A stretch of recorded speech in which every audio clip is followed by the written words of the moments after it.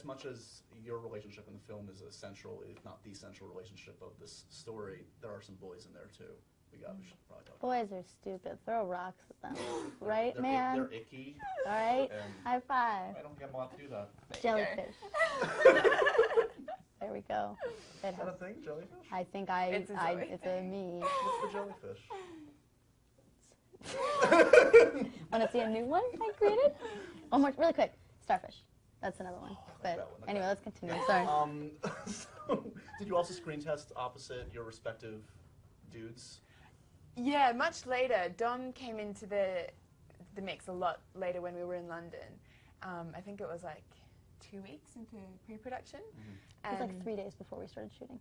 Yeah, it was. And yeah, we tested just with him and the director and the writer, Mark and Danny, and it went really well, and it was obvious that he was meant to play Christian. So, how would each of you describe, how would you describe Dominic? How would you describe, to people that don't know either? I don't know, you go. We'll get to you, don't worry. Oh. This is why I sat on the outside, because he'll ask me second. Oh, no, that's not fair. That's not fair. For me, I feel like Dom's really quirky. Like, he makes me laugh a lot.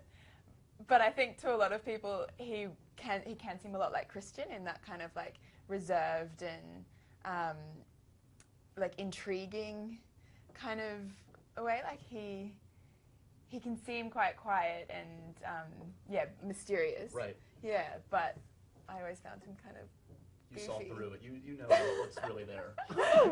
He's a really wonderful guy. Yeah. He really is. It's hard. He's like kind of ridiculously good looking, so people don't want to think that there's some. He's a really wonderful guy, Yeah, a very so trustworthy person, and a good listener. He's a good Yeah. listener. And what are we to make of Danilo? How would you describe Danilo to somebody that's never met him or is going to meet him? I already did last time when I said I love him. Well, I was going to ask you, do you still love him? Is the love still there? Yeah. That's good. Well, what are the characteristics that define him beyond your love for him? I mean, I'm going to embarrass myself. I'm going to embarrass, because I do that sort of thing. Is there one negative about him? He's a very perfect person. Oh He's God, so generous.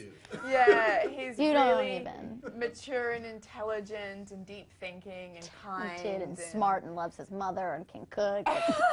Eats chocolate cake and is still fit. And he's that kind of person, and you're just like, okay, well, I'll never be. Maybe in like 5 lives along the way, but he's a good guy. Sets the bar pretty high. Little do we know he's like a serial killer. Right. And he murders small children. Yeah, exactly.